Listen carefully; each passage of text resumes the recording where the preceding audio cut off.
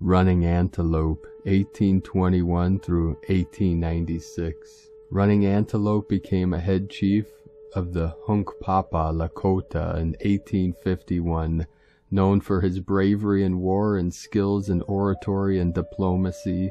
Running Antelope was one of 4 Hunkpapa principal chiefs who acted as close advisors to Sitting Bull during the Plains Indian Wars.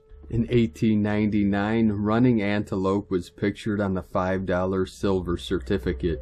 He died between June 30th, 1896 and June 30th, 1897.